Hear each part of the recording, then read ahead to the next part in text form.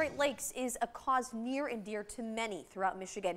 And two northern Michigan teens, they are going to great lengths, all to help this cause. 7 and 4's Brett Kast is live now at Elk Rapids High School in the gym where morning workouts are underway for their major physical challenge coming up tomorrow. Good morning, Brett. Hey, good morning, Tom, Melissa. Yeah, just to give you a little background on what's going on behind me here, I contacted Mr. Morris, who's the boys' science teacher here at the middle school, and I asked him if he wouldn't mind waking up with the guys like a couple hours early to be here for our live shot. And he responded, oh, 6 a.m., oh, we'll be at the gym by then. So if that doesn't give you an indication of these boys, these 14-year-olds' workout and their work ethic, then this story you're about to see will. It takes away the carbon dioxide that we talked about. Inside this Elk Rapids 8th grade science class, Friday, what are we doing? What are we doing Friday? lessons are being taught. We're playing trees, we're playing plants. But outside of the classroom, that's where lessons are being learned. Schools, I don't understand schools. Caden Patterson and Gordy LaFontaine are students at Cherryland Middle School in Elk Rapids and are also close friends. Best friends since first grade for sure. So when it was time to start their 8th grade community project, they knew they'd be partners, but they didn't know what they would be doing. So first of all, we were like, we want to protect the environment.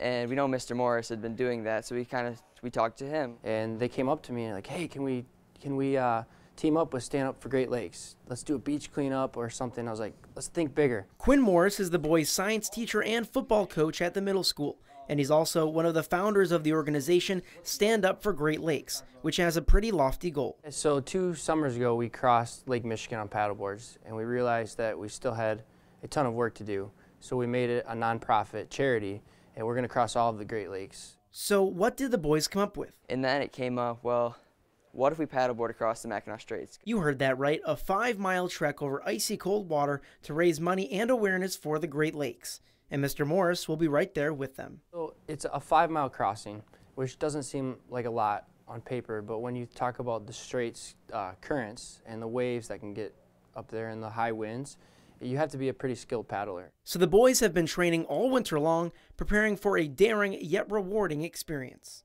Well, it's awesome. You know, paddleboarding is a great thing, and then protecting the Great Lakes is even better, so it's awesome. Now, since coming up with this idea in the fall, they've been coming here and doing morning workouts 3 days a week, and so far they've raised close to $3,000. Reporting in Antrim County, Brett Kast, 7 and 4 News.